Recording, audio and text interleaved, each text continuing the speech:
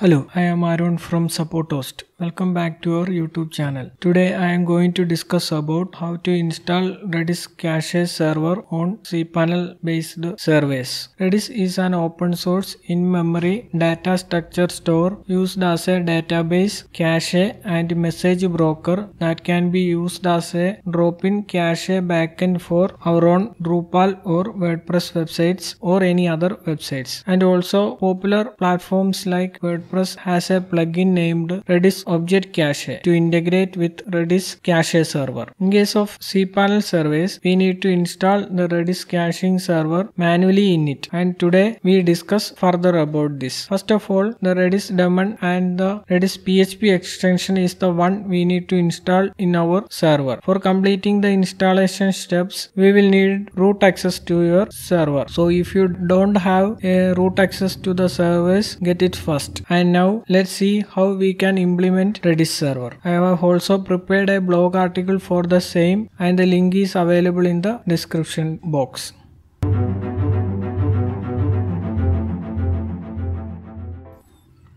Before we get started, make sure to subscribe and hit the bell icon to be notified when we post new videos. Alright, let's get started. So the first thing is installation of the Redis daemon in our cPanel server. For that, first log into our cPanel server over SSH terminal as root user. Here I already logged into the server over SSH, and you can see that from the screen. From there, first issue the command minstall epl release, which will install the epl repository in the server. So let's issue the command in our SSH terminal. Confirm the install by typing y in the terminal and wait to get it completed. After that, install the Redis package using command minstall redis -5 and wait to get it completed. Once the install got completed, start and enable the Redis service using commands systemctl start redis service and systemctl enable redis. So let's issue those two commands in the terminal one by one. And now we have successfully started the Redis service in the server. After that, we can confirm the Redis is running in the server by issuing the command nestat-nlpa pipegrep 6379. Because 6379 is the default Redis server port number. So let's issue this nestat command in the server, and here we can see it's running fine and TCP port 6379 is listening in the server. After that, in order to make sure the Redis daemon is responding fine, we can also run the Redis command redis CLI -ping. If you get the result of that command as pong, that shows that Redis is working fine. So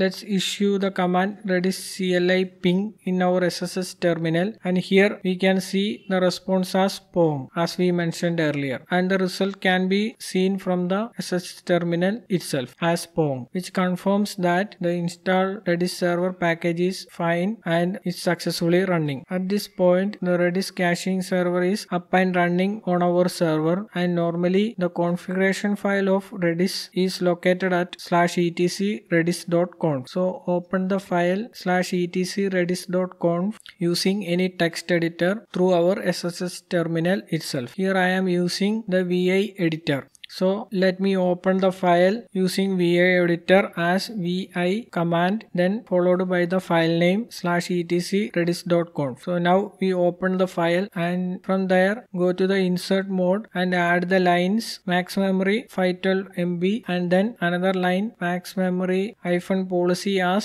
-lru. Here I am adding the lines at the end of the file /etc redis.conf, and these two values will set a memory limit for our Redis package install. So let's add those entries in the file, and also you can set the value of max memory as per your desire and system resources available. In this example, I am setting the memory limit as 512 MB. So save the file content and exit from the file editing mode. Okay, this completes the install of Redis server on a cPanel server, and now we are proceeding with the installation of Redis PHP extension. Without this Redis PHP extensions, our website won't be able to communicate with the Redis server installed in the cPanel server. So for installing the Redis PHP extension, we need to issue the command /opt cPanel ea php 74 root user bin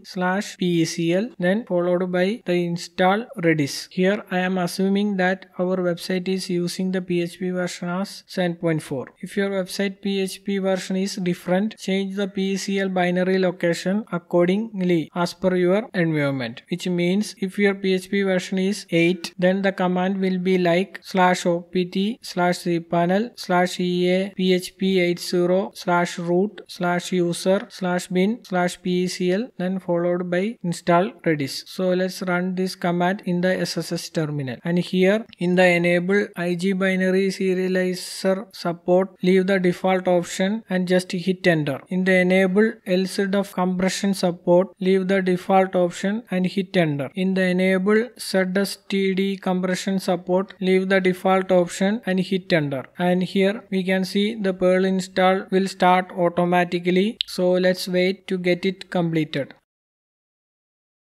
And now we can see the install got completed message is showing in the terminal, and let's confirm the install is correct by running another command, which is /opt then /cPanel /ea php 74 /root /user /bin /php, then followed by -m pipegrep redis. So let's issue this verification command in the SSH terminal itself, and here we can see from the output the Redis PHP extension is enabled in the server and is showing up when we use the PHP module list command. Okay, this concludes the PHP Redis extension install in the server. Now let's proceed with the next section, which is the installation of Redis Object Cache plugin on our WordPress website. So let's see how we can integrate the installed Redis Cache server with our WordPress website using WordPress plugin named Redis Object Cache. Then only the caching will work for our WordPress websites. If your website is not WordPress, use corresponding codes available or plugins available for integration. So follow coming up method if you have WordPress website. Here I already have a website named training.supportos.in, and I also installed the WordPress application in it. So the first thing is log into the WP admin area of our website. Here I already logged into our